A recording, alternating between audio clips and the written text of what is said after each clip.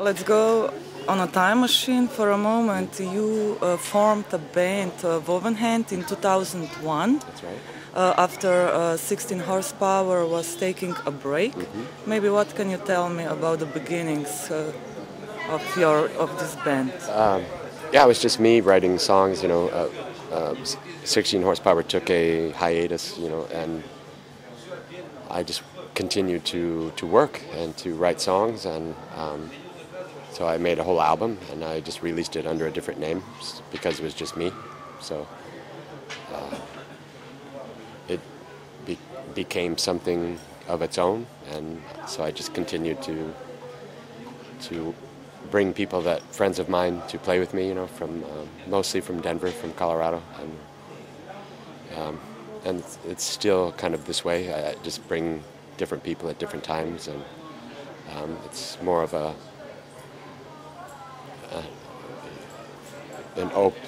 more of a communal type of situation. It's less of a band and more of a community of people. So. I suppose you write the songs, the lyrics. Yes. Maybe what's your perspective on writing the songs? Do you want songs to be accepted by the most of the people, or tell me something about the creativity on writing?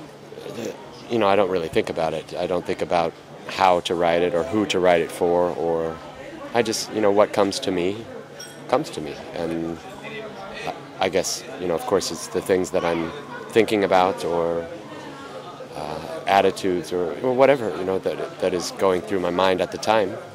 These are the words that come for this specific period for a certain album, or but I never have a particular vision of, I want to say this, or it comes as it comes. Can you tell me something about your latest album? What was the concept? Maybe what does this album reflect on? What were you thinking at the Threshing Floor. There's a lot of different imagery that goes along with this title. It's a biblical title. Mainly it was, the Threshing Floor was the place where the temple, the Temple of Solomon was built upon this threshing floor. The idea of, there's an idea of judgment there, but also an idea of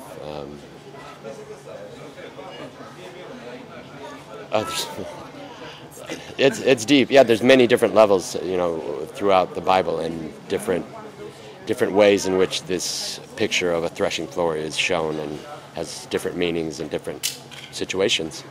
So I explore these different situations within the different songs. And it was also, a lot of influence. Always there's this Native American influence, and also kind of on this record, especially more of an Arabic,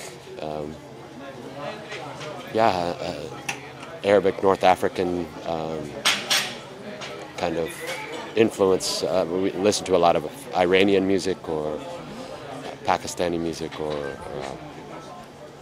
so all of this has an influence in the music itself, sometimes in the lyrics too. But so maybe what gets you high today in a music context of getting high? Right now I just listen to Native American music at the moment, just different. There's many different drum groups, and they play specific songs for specific dances, which have a specific meaning, and all of this. Just right now, that's all I listen to. My son and myself, we travel around America, just going to all the different reservations, or just places in general where they have a meeting of the people and the culture and the music, and so we spend a lot of time there, just being with those people and experiencing what they have to bring. And right now that's all I'm listening to, I guess. How difficult is it today to be original and to create something really new that wasn't heard before? I don't know. I don't think about it. I make the music. I make an original music only because I don't know how to play music. I'm not a trained musician. I don't know how to play other people's music, or you know what I mean. The music that I make is just what comes out of me. I teach myself how to play all the instruments, you know, so it's just my own things. I mean, of course, there's many influences, you know, from all the music that I listen to, you know. But how that translates into how I actually make the music is probably a very small piece, just because I'm not very good, so I have to do it my way, and so my way becomes something original because it is because it's so bad. Yeah. Maybe what's the glue that is keeping your band together? How do you communicate in your band? With the people in the band?